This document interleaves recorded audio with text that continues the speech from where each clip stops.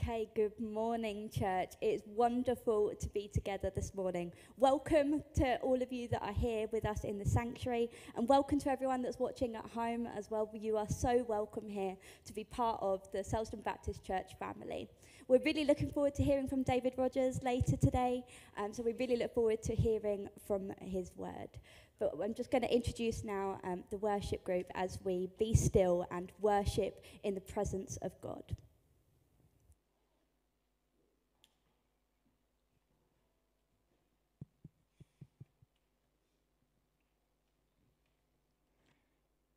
Our first song today is King of Kings, Majesty. Now, kings wear royal robes, don't they? But this talks of us wearing royal robes that we don't deserve. And this is all because of what Jesus, our Saviour, has done for us. So King of Kings, Majesty is our first song.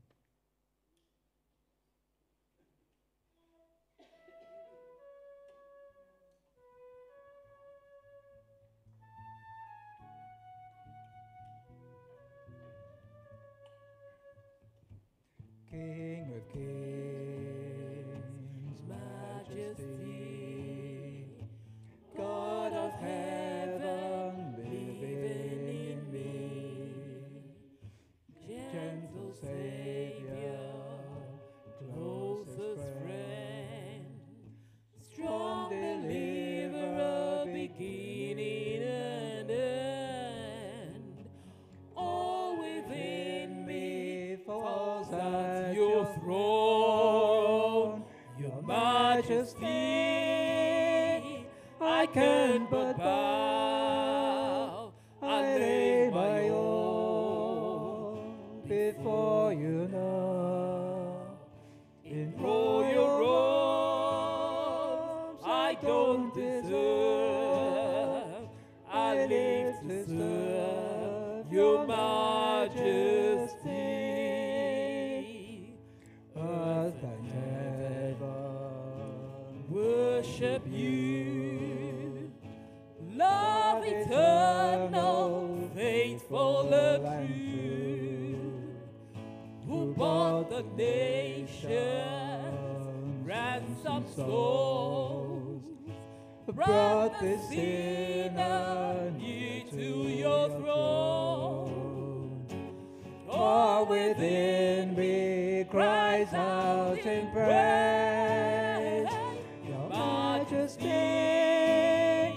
I can but bow, I lay my all before you now. In royal robes I don't deserve, I live to serve your majesty, your majesty, I can but bow, I lay my all before you now. In royal robes I don't deserve, I live to serve your majesty, I live to serve your majesty.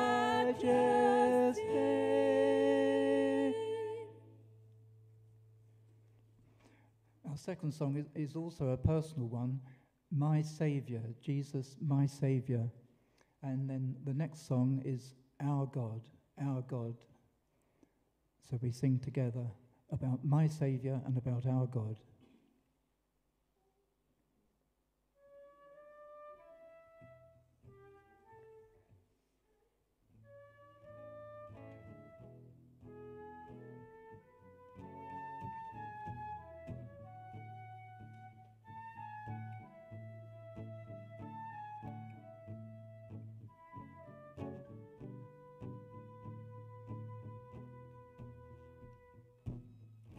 My Jesus, my Saviour, Lord, there is none like you. All of my days I want to praise the wonders of your mighty love. My my comfort, my shelter, tower of refuge and strength. Let every breath, all that I am, never cease to worship you. Shout to the Lord, all the earth, let us sing. Power and majesty, praise to the King. Mountains bow down and the seas will roll at the sound of your name. I sing for joy at the work of your hands. Forever I'll love you, forever I'll stand. Nothing compares to the promise I have in you.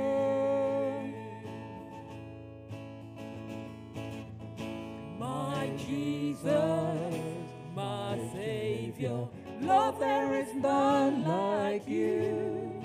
All of my days I want to praise the wonders of your mighty love. You're my comfort, my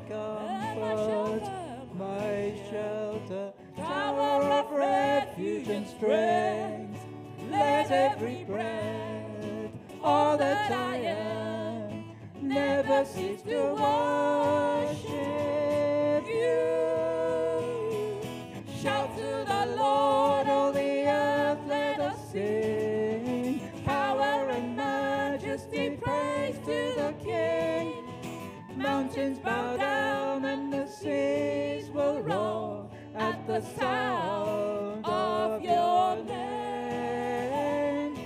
I sing for joy at the work of your hands. Forever I'll love you, forever I'll stand. Nothing compares to the promise I have in you.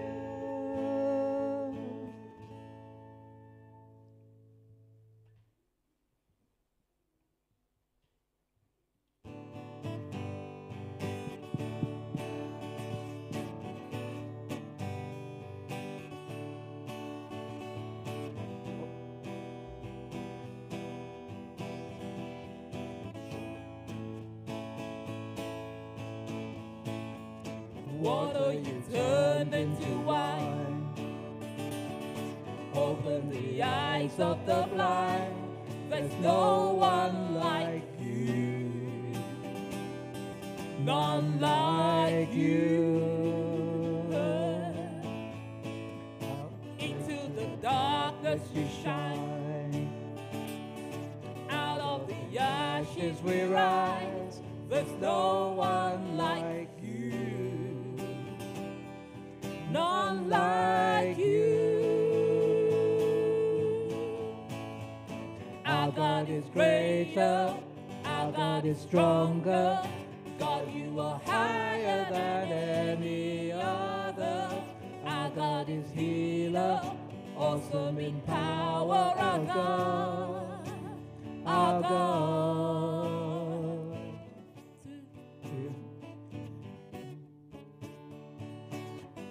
The darkness you shine. Out of the ashes we rise. There's no one like you. None like you. Our God is greater, our God is stronger. God, you are higher than any other. Our God is healer, awesome in power. Our God, our God.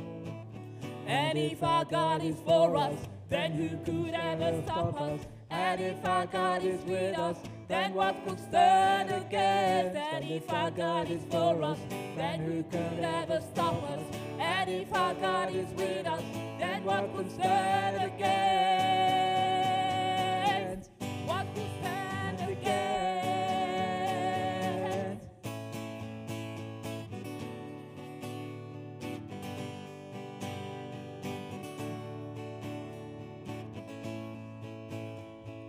Our God is greater, our God is stronger.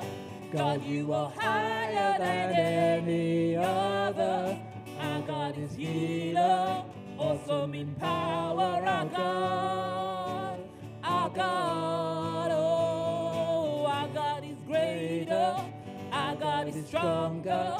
God, you are higher than any other. Our God is healer, awesome in power. Our God, our God.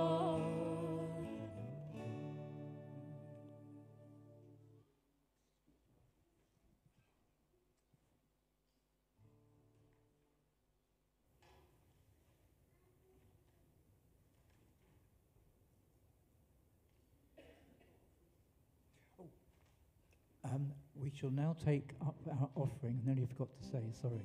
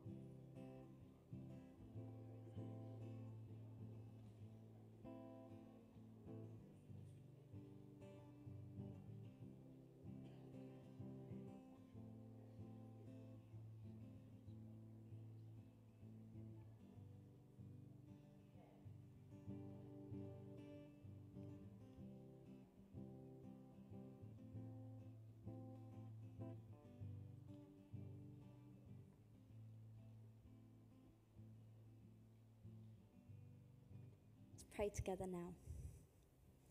Father God, we just thank you so much for these generous gifts of this offering here this morning, and we just pray for these gifts to be multiplied in your name, that more work can be carried out in your kingdom, both in Selsdon Baptist Church and in the community of Selsdon and further afield as well.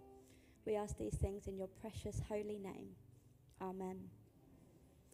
I'm now going to hand over to the all-age. Thank you very much. I'm afraid you might have to think young at heart today, because I think we're missing a few of our younger ones. So if you can be as young as you feel you can be this morning, that would be great. Change. There's been a lot of changes over and during September. You've probably noticed the changes in the seasons, the darkness that's coming in the evenings a lot quicker. I certainly notice, because I take a dog out quite often, so I notice these changes. Maybe changes in your routines. Who's had to suddenly start taxiing people to football, to various different clubs maybe, and it's all become a slightly different routine to what it was over the summer. And that rather reminded me of, do you know the story about a caterpillar? The very hungry caterpillar. I'm sure if you think back in your memories, it's one you may have read, and you may have read to children, grandchildren, or you probably know the story quite well. Hopefully, anyway. It's certainly one that's stuck in my mind. And you may remember it begins something like, in the light of the moon, a little egg lay on a leaf. Does that come to mind? Yeah, and out, thank you, and out jumped this little caterpillar. Isn't he lovely? And this caterpillar got terribly hungry, and it decides to eat rather a lot of things. And this is where we need to have a little bit of movement. So if you're feeling energetic, then feel free to come and help me. And this caterpillar decided as it was hungry, that on Monday it could actually eat one very nice juicy green apple. Now, if you look under your chair or along your row, can anyone spot a nice juicy green apple somewhere? If you can you bring it up, and come and pop it in my bag, please? Or give it to someone. Thank you, Jane. Well, red and green. It was a long time ago this morning. Thank you. Yeah, lovely. Okay, and on Tuesday, 2 pairs. They're green. Has anyone got 2 pairs there hiding? Have to have a look. Thank you, Sandra. Okay, so this caterpillar's getting used to eating. It's like me in the bag. Thank you.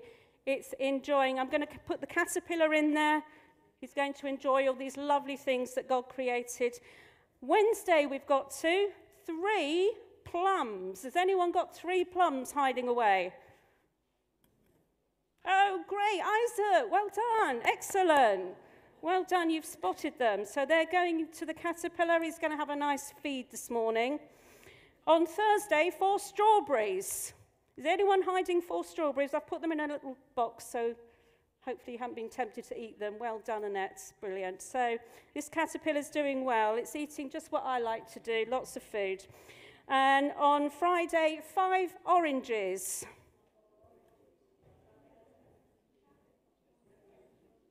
Well done, excellent. So he's doing well. And on Saturday, I think his tummy must be extremely empty. On Saturday, chocolate cake, ice cream cones. If you've got any of these, bring them up. Cheese, salami, lollipops, cherry pie. It's actually a baked wild tart, but don't tell anyone. Sausage, a cupcake. Oh, look at that. This caterpillar. Thank you, Emma. Brilliant. Thank you, Pat. Oh, look at that. Brilliant. Well done. Pop it in the bag. He's doing rather well. I think he might be getting a bit bigger. And note the change. Pasta shapes and John West tuna. It did appear in the story, didn't it? No. Okay. Right. Okay. Lovely. Thank you. So, sometimes things don't stay the same. They change, don't they? And sometimes we're not always that keen when it's different, but that happens. And this caterpillar, you'll have to use your imagination a bit, had eaten so much. He got robbed. Oh, and another thing. Well done. Well done. Pop it in there. He'll have that later. Well done.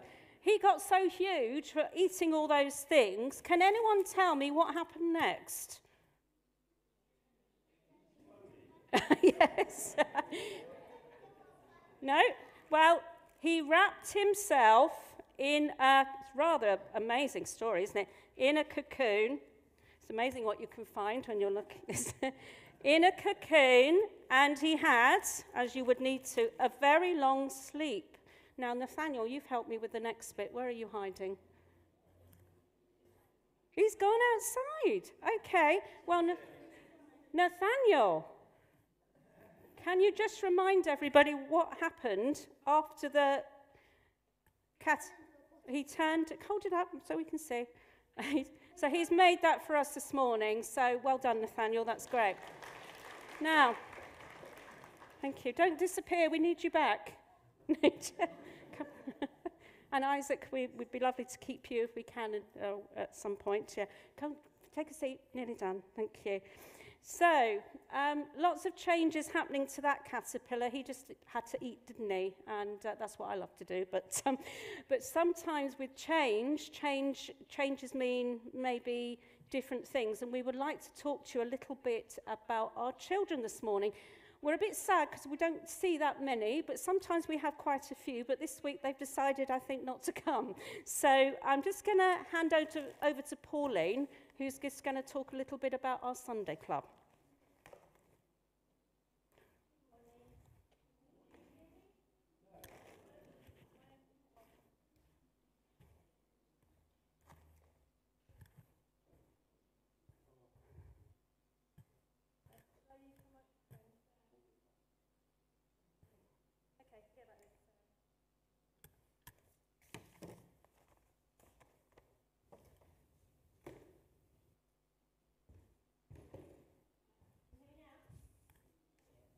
Good, good, good. Right, okay, I head up the Sunday Club, and like Mahiri said, unfortunately we've only got a few children here this morning, but we were going to do a presentation because they've been coming regularly over the last year, quite a few of them, so we were going to reward them with a book. But we've got one boy that's going up into Katie's group, Kaylin, so she's got a new one starting, hopefully he's been coming the last couple of weeks.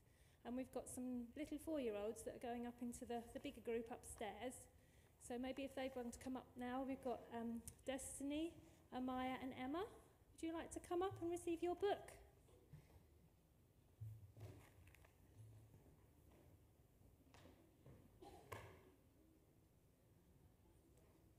Do you come this way? This way? They're so keen. They want to go out to play. Right, Destiny, do you want to sit on the stairs when you finish? Amaya, can you sit on the stairs? Emma? That's it. That's it.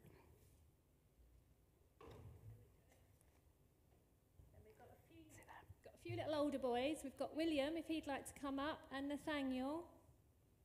And anyone else I've forgotten who's hiding? I think that's all the children, isn't it? We've got Isaac that's just gone outside, but he's here, yeah. So we have another one in crash, yeah.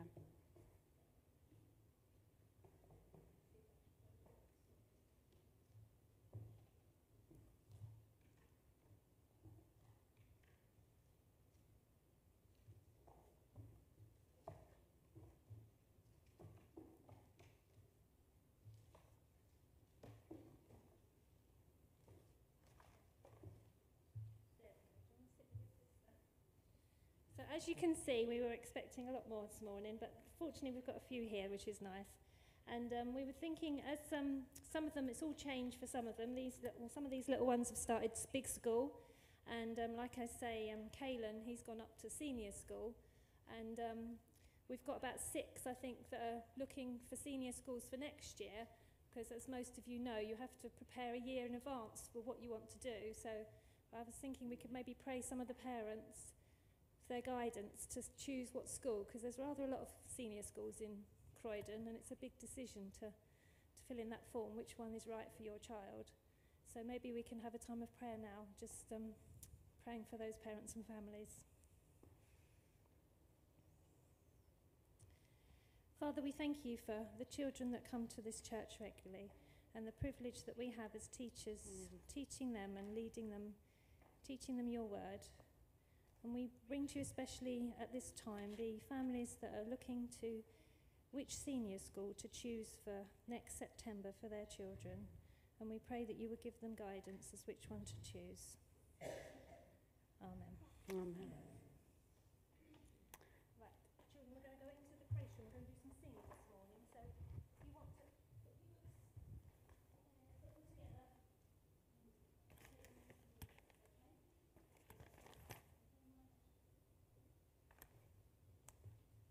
Okay, follow me.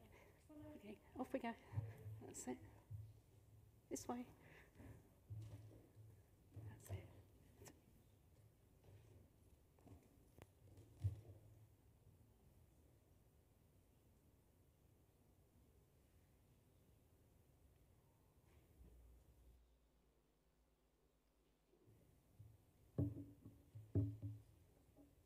Thanks very much, Pauline, for doing that.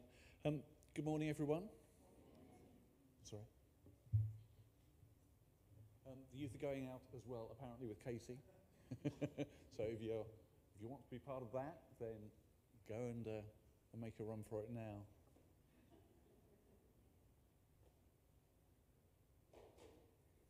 Yeah, I knew you'd be lurking somewhere or other.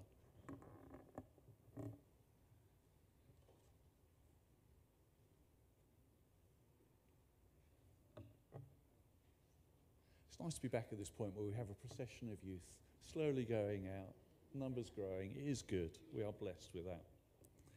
There's a couple of announcements very quickly this morning. Harvest, just to let you know, is on the 9th of October. Danny Morris is going to be preaching here for that. We're doing a collection for international needs, a project they've got with disabled children in Uganda. So I've got a load of notes that were sent over to me, so I just need to make sure I get over everything to them. And we're also collecting food for the Vine Food Bank in New Addington, and there's going to be a list of things that are suitable for that will be coming out in church news. Baptismal classes. We've got some baptismal classes starting on 13th of October. If you are interested at all in baptism in any way, shape or form, then please speak to Katie or Trevor about this. There's no commitment to get baptised at the end of it. It's just coming along and finding out more about what's involved in that. And then the other equally exciting thing is diaconate elections. Whee! There should be a letter coming out this week if I manage to get it sorted out and organised. Do please pray as we try and work out who it is that's going to be part of the leadership team over the coming few years. So your prayers for that would be very much appreciated. Thank you. Right, I think that's all the announcements. Let's switch into different gear and hope that I've got a big enough font here that I can actually read what I've got, because I left the glasses in the car. So we've got a reading this morning from Joshua 3, the whole of Joshua 3. So it's entitled Crossing the Jordan. Early in the morning, Joshua and all the Israelites set out from Shittim and went to the Jordan, where they camped before crossing over. After 3 days, the officers went throughout the camp, giving orders to the people.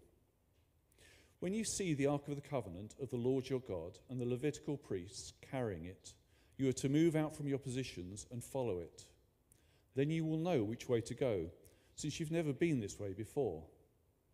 But keep a distance of about 2,000 cubits, that's about 900 meters, between you and the ark. Do not go near it. Joshua told the people, consecrate yourselves, for tomorrow the Lord will do amazing things among you. Joshua said to the priests, take up the Ark of the Covenant and pass on ahead of the people. So they took it up and went ahead of them. And the Lord said to Joshua, today I will begin to exalt you in the eyes of all Israel, so they may know that I am with you as I was with Moses. Tell the priests who carry the Ark of the Covenant, when you reach the edge of the Jordan's water, go and stand in the river. Joshua said to the Israelites, come here and listen to the words of the Lord your God. This is how you will know that the living God is among you, and that he will certainly drive out before you the Canaanites, Hittites, Hivites, Perizzites, Girgashites, Amorites, and Jebusites. See, the Ark of the Covenant of the Lord of all the earth will go into the Jordan ahead of you. Now then, choose 12 men from the tribes of Israel, one from each tribe. And as soon as the priests who carry the Ark of the Lord of all the earth, set foot in the Jordan, its waters flowing downstream will be cut off and stand up in a heap. So when the people broke camp to cross the Jordan, the priests carrying the Ark of the Covenant went ahead of them. Now the Jordan's at flood stage or during harvest. Yet as soon as the priests who carried the Ark reached the Jordan and their feet touched the water's edge, the waters from upstream stopped flowing. It piled up in a heap a great distance away at a town called Adam, in the vicinity of Zarethan, while the water flowing down to the Sea of Arabah, that is the Dead Sea, was completely cut off. So the people crossed over opposite Jericho. The priests who carried the Ark of the Covenant of the Lord stopped in the middle of the Jordan and stood on dry ground, while all Israel passed by until the whole nation had completed the crossing on dry ground. We're really pleased that David is going to be preaching to us this morning. David, it's great to see you here. Thank you very much indeed. Do you want to come up and I'll say a prayer and then I'll get out of your way. Father, we pray that you'll bless David this morning as he brings your word to us, and pray that you'll open our hearts as we hear all that you have to say to us through his word this morning. Thank you, Lord. Amen. Amen. Thank you very much indeed. Thank you, Andy, very much. It's great to be here. Lovely to see you. See quite a few old faces, as it were, as in I know your faces, rather than being rude about your age, though you can be rude about mine, all right? But also some new folks. So you might not know who I am. I'm minister of Croham Road Baptist Church, which is just a mile or so down the road, and I've had quite a strong connection with Selsdon, partly through your previous and your existing minister, Trevor, but partly also because as Baptists we do this funny thing whereby a nearby minister helps a church when they're in interregnum and chairs meetings and all sorts of things like that. And it fell to my lot when you were in that phase before Trevor came to come. So I developed a really lovely relationship with Selsdon, and there's always a place in my heart for this church. So it's great to be here again. Just a pity Trevor's not here, actually. Hope he's getting the rest that he probably really deserves and needs. If he were here, I would then be able to ask him a little bit more about how far you've got through your series, because you're clearly through a series or started a series going through Joshua. I think the truth of the matter is you've probably only had one sermon so far, because I think you're probably doing one chapter one time. And Trevor said, look, because of what's happened recently in the world, I didn't do chapter 2. So because chapter 2 hasn't been done by him, we're leaping to chapter 3 that he asked me some months ago to put in my diary, and he's going back to chapter 2. So we are looking at crossing the Jordan. And when I preach, I use PowerPoint. It's kind of death by PowerPoint. So I will be saying to Ros, can you move on, please? Which is what I'm going to do now. So, Ros, that's the title slide. So I just want to kind of remind you, possibly Trevor did that last time, putting everything into context, thinking about the book of Deuteronomy, the last of the first 5 books, the Torah. It concludes the Torah. At the end of that, you've got Moses' final speech. We've already been looking at change. There's a big moment of change between Moses and the end of the Exodus and Joshua and the beginning of the next phase of the life of the nation. And in that last speech, Moses tells them everything that's happened in the previous 40 years, reminds them within Deuteronomy of the 10 Commandments, or they're repeated again, and tells them about what is, in essence, what the book of Deuteronomy and the Torah is all about. Listen to the Lord, love the Lord your God with all your heart, with all your mind, with all your strength, with all your soul, and so on, and choose the Lord because he chose them. And that's the first thing I want to say is, do you know God has chosen you? Just a little putting it out there question, because that's what, this isn't Joshua yet, I haven't got on to Joshua, but just think about it. Do you know that God has chosen you? Okay, so Deuteronomy ends with Joshua being confirmed as Moses' successor. It has Moses' death, Israel on the threshold of the promised land, and so we then leap into Joshua. And we're going to move on to our next slide. And isn't Joshua relevant to our moment? Moses is dead. Joshua is the next leader. Moses has been that absolute rock and pillar for the whole society. What has Queen Elizabeth II meant to us? The majority of us, I think someone calculated that 96% of the world's population have been born in the time that Queen Elizabeth was on the throne. That is amazing, isn't it? So the vast majority of us have actually been born in her lifetime. So if you're older than 70, then you're one of the rare 4% in those statistics. The Queen is dead. Long live the King. I do find it so much easier talking about Charles or Prince Charles than King Charles, because we've had 70 years talking about Prince Charles, haven't we? So we find ourselves in society in a place of big change and a new season. So Joshua, God knew what he was doing when he encouraged Trevor and the leaders to say, let's look at Joshua, because It's in a season where we are in our community and in our society. It's also a season where the church is in. Yesterday, it was lovely to see some of you at West Croydon Baptist Church, where Denzel was being inducted as their new minister.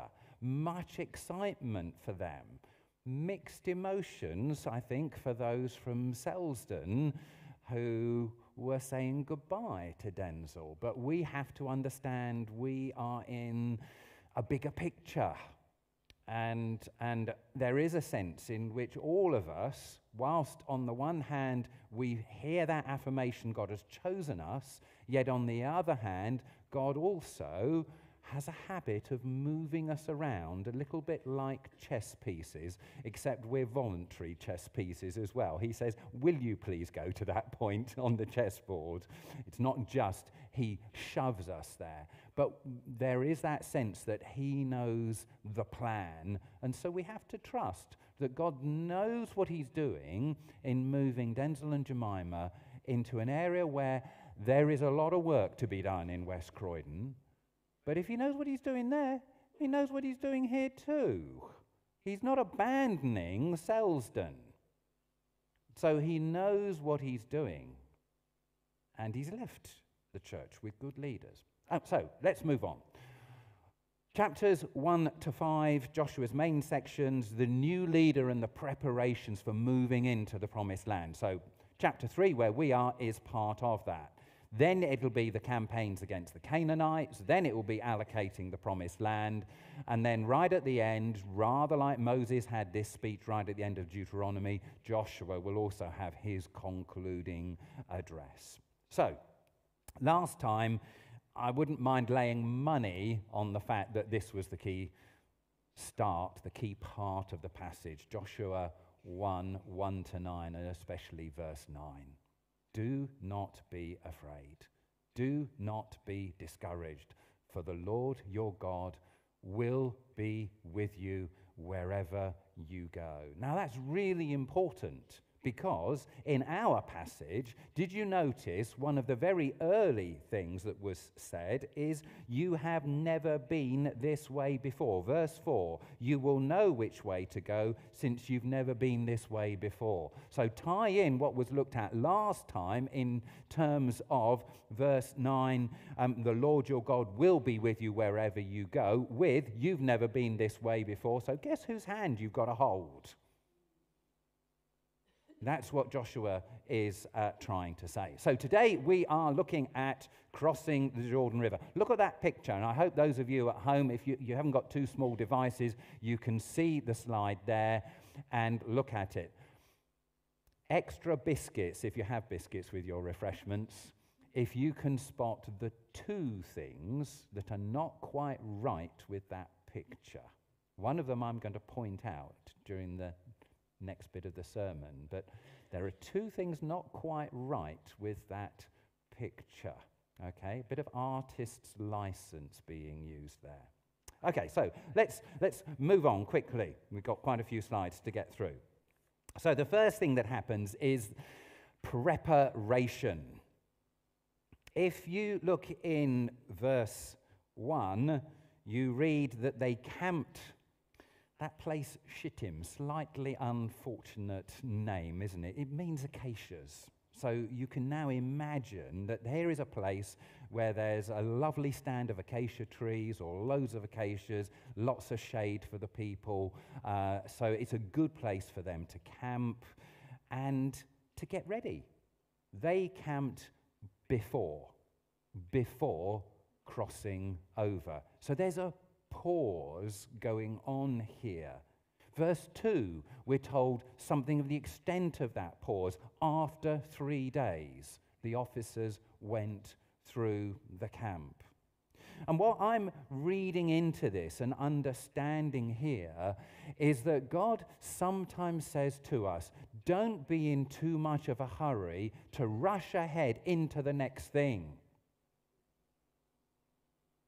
Moses is dead. Joshua is the new leader. Let's go. The queen is dead. Long live the king. It's really important for there to be continuity so that there's not the danger of some usurper coming along or all sorts of other things happening, certainly in history. But actually, sometimes, even when there is that new leadership, there needs to be a pause. And I think this is probably the word for our generation, because we've become an increasingly fast generation. And God wants us to resist falling into the traps that our rest of our generation encourages us to, which is just to get faster and faster and faster, but sometimes just to hit pause. Why?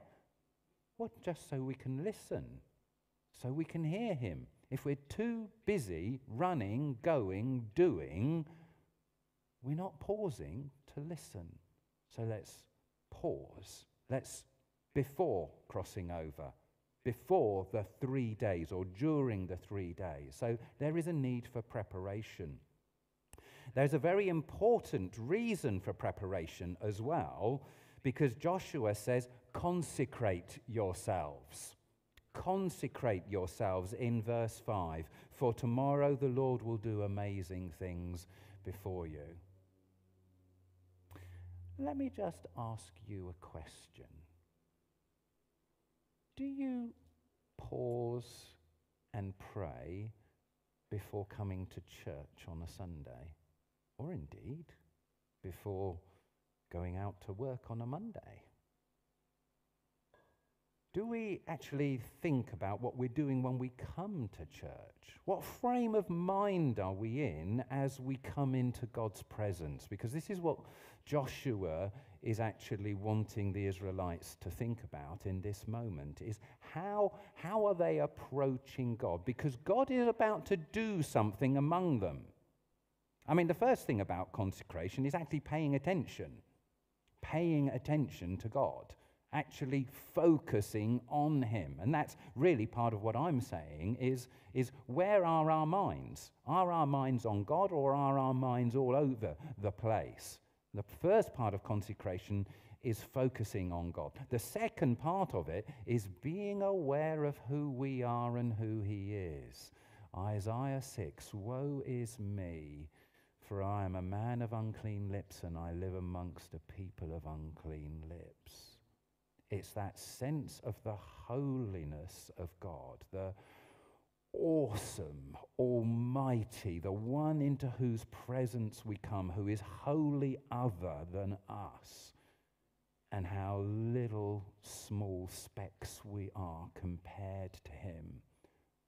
And like Isaiah, we need to have that humility before God, before he then comes along and touches our lips and say, look, you've just come before me. You've consecrated yourself before me. You're now ready.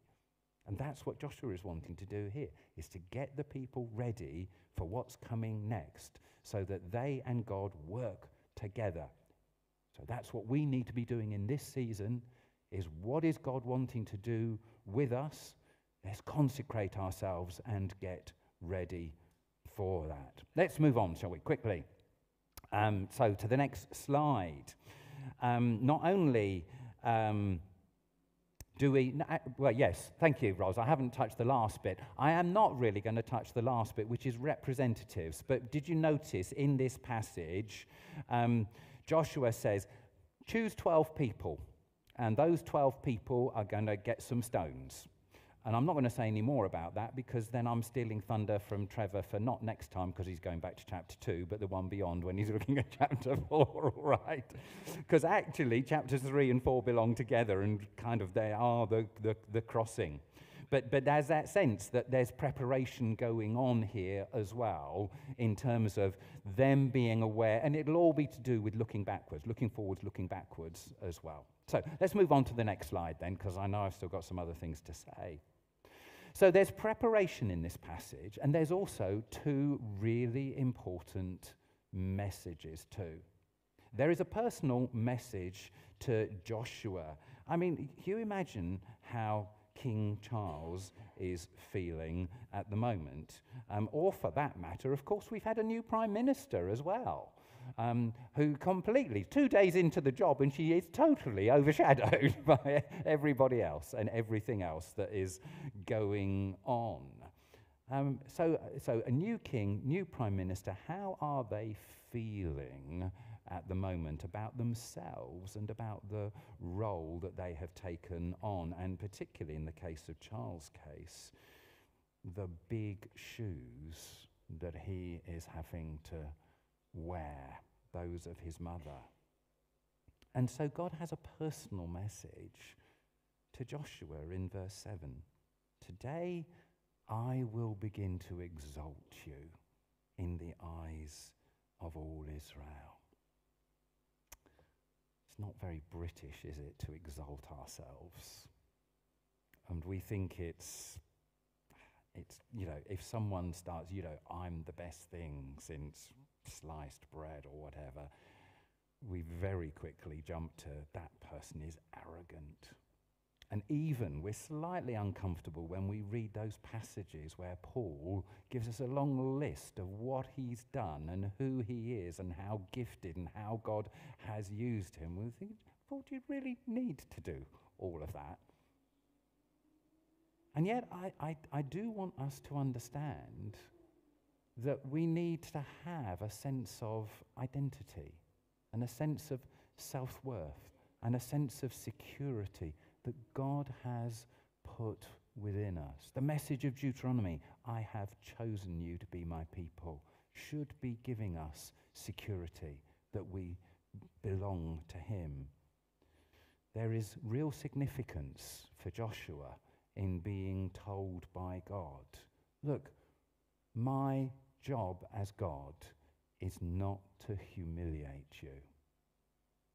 So shall we put it the other way round? Because we're very uncomfortable with the idea of, I plan to exalt you, but we are often in danger of thinking that God seems to be the bad teacher, the one who didn't really learn how to be a good teacher, who only wants to see our faults and our problems and put the red pen through all our work, and seems to think that his job is to knock us down. No, that's insecure people who knock us down, and God is anything but insecure. He is the Almighty. He is the most powerful. He does not undercut us and humiliate us. He lifts us. Your attitude should be the same as that of Christ Jesus, who emptied himself. Why? In order to elevate and lift us and teach us to lift other people as well. He is in the business of lifting up his children. So one, God has chosen us. Two, God loves to elevate us, exalt us and honor us. Hear it. It's not me saying it, it's God's word that is saying it. Now, of course, it is related to the consecration bit that goes before. You can't have the one without the other. And then the other message, which is for the whole nation, and therefore you might argue that that message was for Joshua, but I think the principle that God wanting to elevate people and honor people is a principle that stands through the whole of Scripture. But certainly the passage that is coming for the people to hear the second message, you will know that the living God is among you. And actually that is what crossing the Jordan is all about. And it's not only that they know it, it's that the rest of the world knows it as well. So actually, let's move on to the next slide and ask ourselves the question again, do we think that God intends to exalt or humiliate our King? Well, if he listens to the words of the Archbishop of Canterbury, and if he holds true to what he's promised in one or two of his addresses since his mother died, then I think God will actually guide and lead him as God led and guided his mother. Why are her shoes so big? Because she consecrated herself, and so God honoured and exalted her in the same way as he honoured other people. Nelson Mandela is one of the people who I think stands out as somebody else that God honoured. So, the people of Israel are going to know that God is living among them, but do we know that God is living among us? In the UK, in London, in Croydon, in Selsdon. He's the Lord of the universe. Of course he's here. Does he want to work here? Yes. This morning the Lord reminded me, as I was having my quiet time, of Isaiah 43. You are precious and you are honoured in my sight. I think that's what he wants Selsdon to hear. You are precious. And he wants to make good use of you, and he wants you to know that he, the living God, is here and is at work. Moving on quickly to the next slide, which actually is not moving on but moving backwards, there's a little reminder to us, which you won't have had yet because you've not had the sermon, about Rahab. Rahab in chapter 2, that is the prostitute in Jericho, tells the spies that the Lord's impressive reputation has already gone ahead of them. So if you look in chapter 2, and particularly in verses 10 and 11, we have heard how the Lord dried up the water of the Red Sea for you when you came out of Egypt. And then goes on and what done to some of the kings of the Amorites and so on and so forth. And when we heard of it, our hearts sank. So the reputation, we sometimes forget what God has done, and other people have to remind us what God has done or what God is doing. We sometimes can't see because we're so involved in the problems and the issues that actually God's been at work, and someone else has to say to us. And here is Rahab. At the moment, she doesn't yet belong to God's people, but she's going to fit into Matthew's genealogy because she will become part of God's people. But at this point, she's just a person who acknowledges the existence of God and tells his people what God's been doing. So we move on to the crossing itself, which is, let's face it, what chapter 3 is essentially about. So, can anyone tell me what either of the things are wrong in the passage? Yes.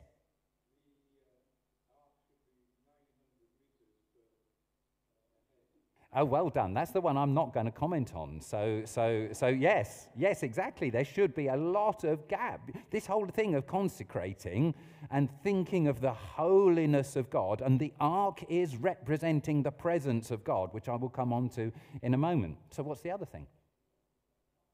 The water's not far enough away. You are absolutely right. Yes.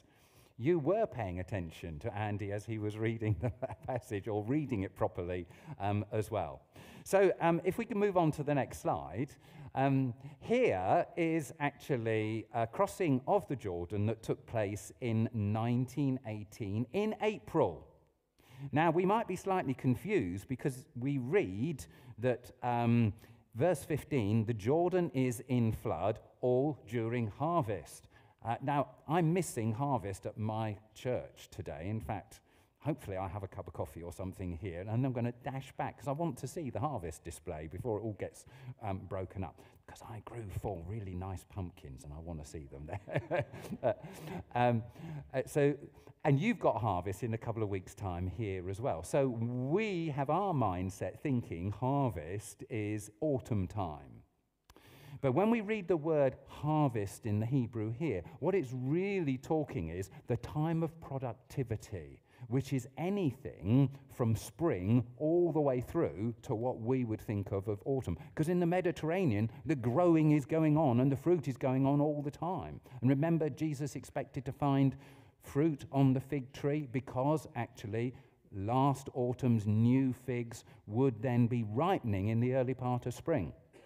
Stuff like that is going on.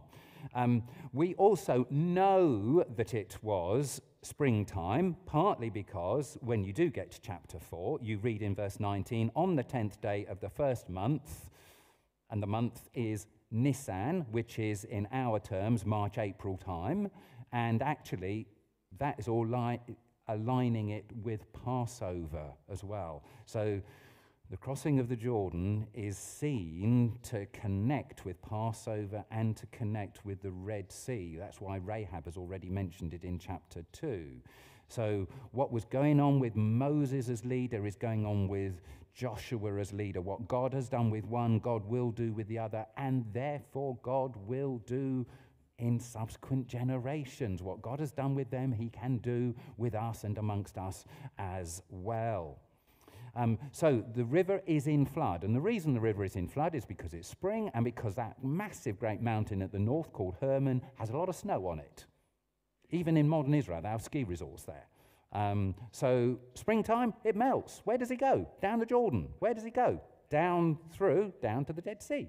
So the river is in flood. That is so what this is saying is even when the river is in flood, nothing is going to stop God from doing what he wants to do. And I've mentioned surprise there, because if you are the Canaanites, they are quivering in their shoes, but one thing they think is on their side is the river. The river's in flood. We got time to get ready for these wretched Israelites who are over there that we've heard about and we're frightened about. And all of a sudden, the river is dry. And they're not ready. Been caught rather like the Russians have been caught by the Ukrainians recently. Moving on quickly.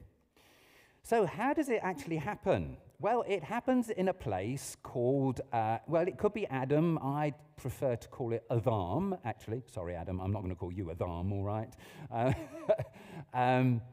And here is a picture where there's used to be 3 crossings. It still has got that. Can you see the etymology in its modern name, Damia? And there's a bridge there. Can you see on the picture how the river is kind of sunk in there? It's nothing like as wide as it is over the Jordan. But let's move on quickly to the next slide. What I particularly want you to see, this is me being a bit of a geographer here, is at Damia there are loads of marl hills. I mean, there's loads of marl all around that part of the world anyway, but especially the Jordan has dug down. It's one of the reasons why it's such a deep valley. It's the deepest valley on earth, because of the softness of the sediments, and marl is very, very soft. And what does that mean? It means, moving to the next slide, it means that actually sometimes the marl cliffs collapse, and especially at times of flood, because there's lots of water that undermines them. And so the Jordan has stopped in history at least 3 times that we know of. In 1267, there was a flood in which the river was dammed at Damia for 11 hours. In 1546, there was an earthquake. The area is tectonically very active. 3 days the river was held back. 1927, 21 hours. Now, some people might say, David, are you suggesting that this is not a miracle? No, I'm not. And actually, I want to ask you a question. How do you view natural events, and how do you view supernatural events? And how do you think God views them? We're the only ones who think about miracles and supernatural, because when you're God, everything's natural. Everything is what you're capable of doing. It's what he does. It's just our perspective. And actually, if you read the passage here, we read that, I was paying attention to it as Andy was reading it, because it was something I hadn't picked up so much during my preparation. There was a particular reference to the fact that the water will be cut off. I think it's verse 13. The waters flowing downstream will be cut off. And you find yourself asking, oh, How are you going to do that, God? Now, the crucial thing about whether it's supernatural or natural, to my mind, is always the timing. And so the crucial thing here is the point at which we read as soon as the priests stepped off and their feet touched the water. Why? Because the priests are holding the ark. And you've got that sense of conductivity. And you use your imagination to think about that. That sense of conductivity of the presence of God working through the ark, through the priests who they definitely have consecrated themselves. And so they are holy and have the presence of God. And it's the presence of God that touches the water. And you can imagine it like a lightning bolt going up the river, and then boom goes the cliff.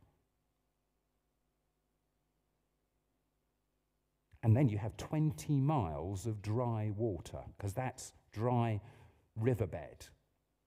Hence, you can have at least 900 meters between the ark and the other people. They can give it a wide berth as they cross opposite Jericho. So plenty of space that's going there. And all this is actually saying is God is sovereign. And as he demonstrates his sovereignty over the power of nature, a reminder of what he did in defeating the Egyptians, it's a promise of what he's going to do in terms of opening up the promised land to them. And also, as well as indicating his power, it is a promise of his presence. Given to Joshua last time, in chapter 1, I will be with you. And then in the message to the people will know that the living God is with them. So let's finish. The Lord has promised a land for his people. It's part of his plan. And now what we're seeing is he's beginning to deliver on that. Chapter 3 is the opening lines of that. They need to prepare. They need to consecrate themselves. It's really important for us to take time to consecrate ourselves, to spend time with God, to empty ourselves, to pay attention to him, to allow him to cleanse us, and then to trust him that he knows what he's doing even when we've not been that way before, as the passage says. And then just hear. Deuteronomy, I've chosen you. Joshua, I will exalt you. Let that be a message for you as a church. But most of all, know the living God. The living God was at work amongst Joshua and the people of Israel. The same living God is at work here amongst Selsdon Baptist Church. And the evidence was that the river stopped flowing. And we need to be looking for the signs of what God is doing here and giving thanks to him. Let's pray.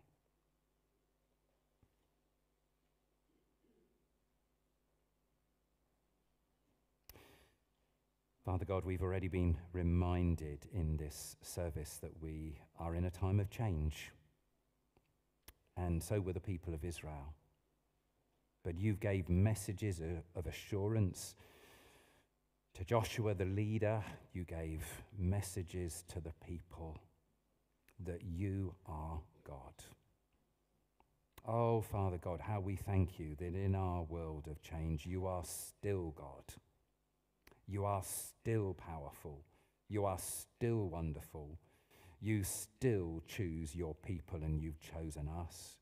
And you still want to lift and elevate and honor your children. May we, for our part, offer ourselves, consecrate ourselves, give ourselves, and follow trustingly and obediently your ways, your will, your word. In Jesus' name and for his sake we pray. Amen.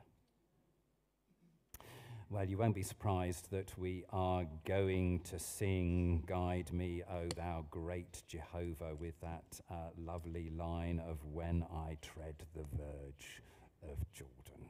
So let's stand and sing.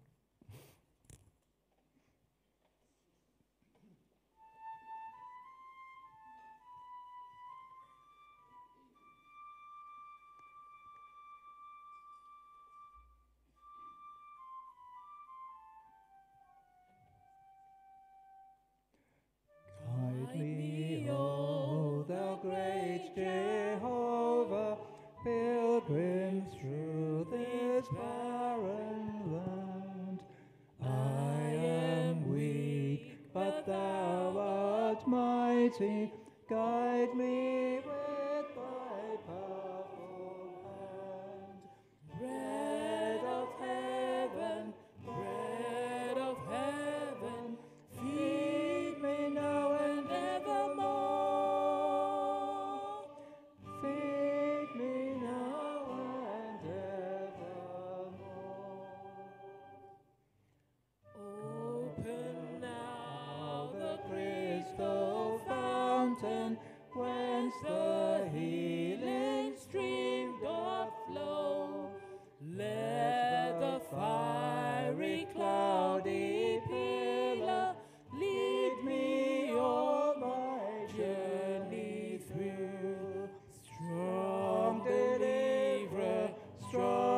deliverer, be thou still my strength and shield. Be thou still my strength and shield. When I tread the verge of Jordan, bid my anxious fears subside.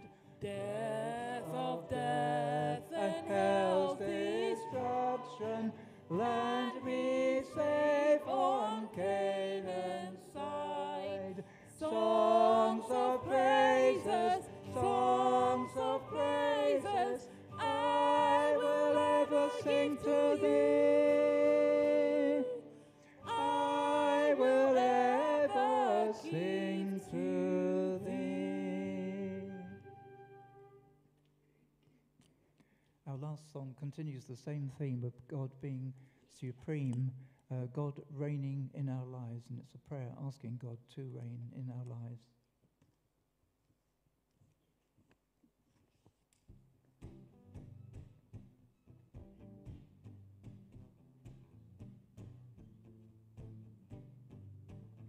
Over every thought, over reign on high, every mountain stream, every sunset sky. Lord, my one request, Lord, my only aim, is that you reign in me again. Lord, reign in me, reign in your power, over all my dreams, in my darkest hour. You are the Lord of all I am. So won't you reign in me again? Over every thought, over every word, may my life reflect the beauty of my Lord. 'Cause you mean more to me than any earthly thing. So won't you reign in me again?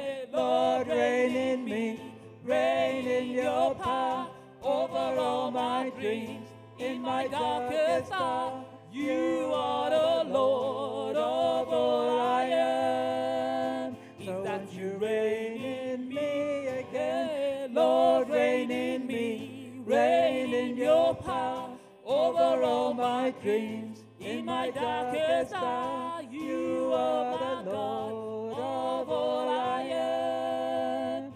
So won't you reign in me again? Oh, won't you reign in me again? Won't you reign in me again?